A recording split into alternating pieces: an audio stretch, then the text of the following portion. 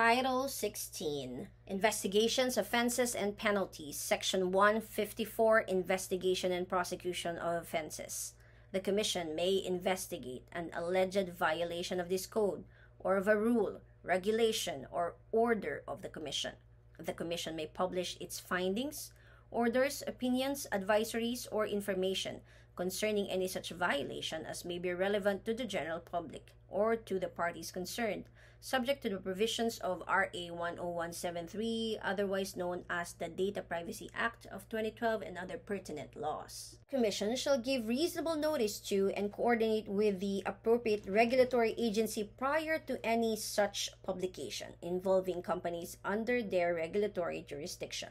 Section 155, Administration of Oaths, Subpoena of Witnesses and Documents. The Commission, through its designated officer, may administer oaths and affirmations, issue subpoena and subpoena duces tecum, take testimony in any inquiry or investigation, and may perform other acts necessary to the proceedings or to the investigation. Section 156, Cease and Desist Orders. Whenever the Commission has reasonable basis to believe that a person has violated or is about to violate this code, a rule, regulation, or order of the Commission, it may direct such person to desist from committing the act constituting the violation. The Commission may issue a cease and desist order ex parte to enjoin an act or practice which is fraudulent or can be reasonably expected to cause significant, imminent, and irreparable danger or injury to public safety or welfare. The ex parte order shall be valid for a maximum period of 20 days without prejudice to the order being made permanent after due notice and hearing. Thereafter, the Commission may proceed administratively against such person in accordance with Section 158 of this Code and or transmit evidence to the Department of Justice for preliminary investigation or criminal prosecution, and or initiate criminal prosecution for any violation of this code, rule, or regulation. Section 157, Contempt. Any person who, without justifiable cause, fails or refuses to comply with any lawful order, decision, or subpoena issued by the Commission shall, after due notice and hearing, be held in contempt and fined in an amount not exceeding 30,000 when the refusal amounts to clear and open defiance of the Commission's order, decision, or subpoena. The Commission may impose a daily fine of 1,000 until the order, decision, or subpoena is complied with. Section 158, Administrative Sanctions. If, after due notice and hearing, the Commission finds that any provision of this code, rules, or regulations, or any of the Commission's orders has been violated, the Commission may impose any or all of the following sanctions, taking into consideration the extent of participation, nature, effects, frequency, and seriousness of the violation.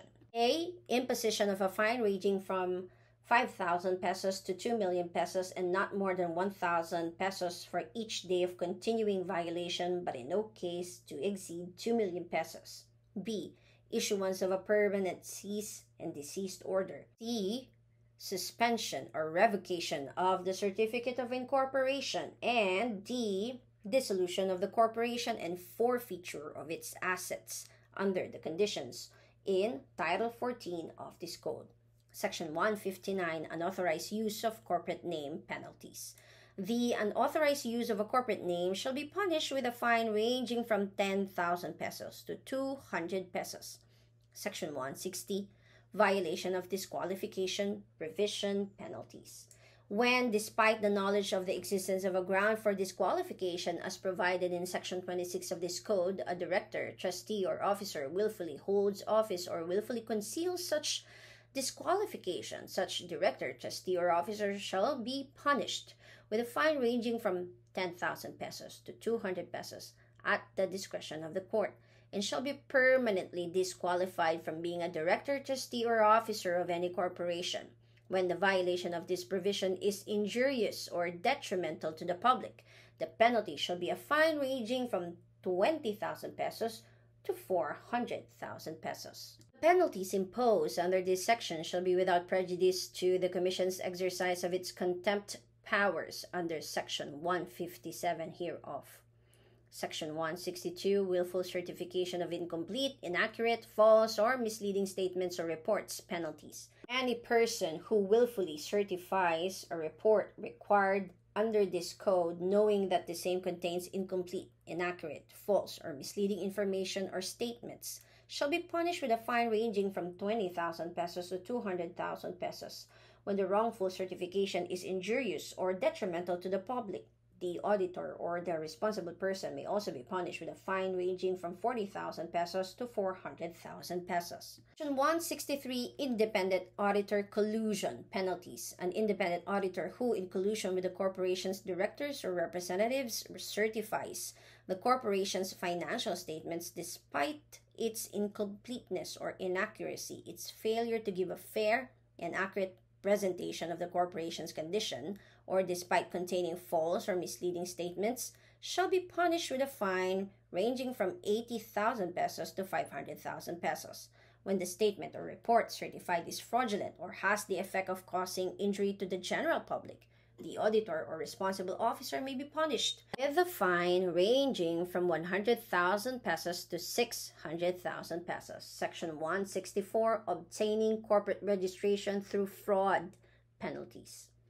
Those responsible for the formation of a corporation through fraud or who assisted directly or indirectly therein shall be punished with a fine ranging from 200,000 pesos to 2 million pesos. And the violation of this provision is injurious or detrimental to the public. The penalty is a fine ranging from 400,000 pesos to 5 million pesos. Section 165, fraudulent conduct of business, penalties. A corporation that conducts its business through fraud shall be punished with a fine ranging from 200,000 pesos to 2 million pesos. When the violation of this provision is injurious or detrimental to the public, the penalty is a fine ranging from 400,000 pesos to 5 million pesos. Section 166, acting as intermediaries for graft and corrupt practices, penalties. A corporation used for fraud or for committing or concealing graft and corrupt practices as defined under pertinent statutes shall be liable for a fine ranging from 100,000 pesos to 5 million pesos when there is a finding that any of its directors, officers, employees, agents, or representatives are engaged in graft and corrupt practices, the corporation's failure to install A, safeguards for the transparent and lawful delivery of services, and B, policies, code of ethics, and procedures against graft and corruption shall be prima facie evidence of corporate liability under this section. Section 167, engaging intermediaries for graft and corrupt practices, penalties. A corporation that appoints an intermediary who engages in graft and corrupt practices for the corporation's benefit or interest shall be punished with a fine ranging from 100,000 pesos to 1 million pesos. Section 168, tolerating graft and corrupt practices, penalties.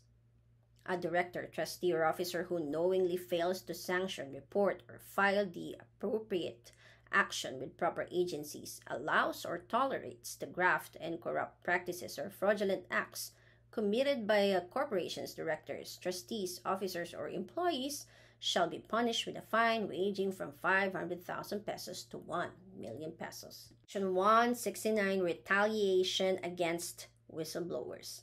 A whistleblower refers to any person who provides truthful information relating to the commission or possible commission of any offense or violation under this code. Any person who knowingly and with intent to retaliate commits acts detrimental to a whistleblower, such as interfering with the lawful employment or livelihood of the whistleblower, shall, at the discretion of the court, be punished with a fine ranging from 100,000 pesos to 1 million pesos.